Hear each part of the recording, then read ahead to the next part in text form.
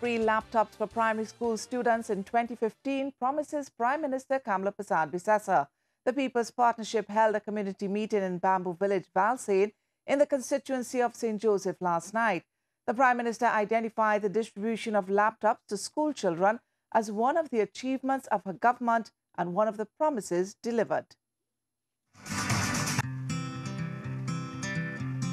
Today, every child, Form 1, Form 2, Form 3, Form 4, and one more year I have in my first term, Form 5. And as God would help us and you give me your mandate for a second term, we will give the children in the primary schools will get their laptops too. The Prime Minister also recounted the government's efforts to give citizens comfort and security through land tenure.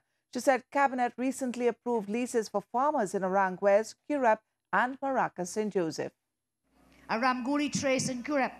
My Cabinet made a decision for 15 parcels of land to be distributed. Right now it is in the hands of the Commission of State Lands, being processed to deliver to the farmers.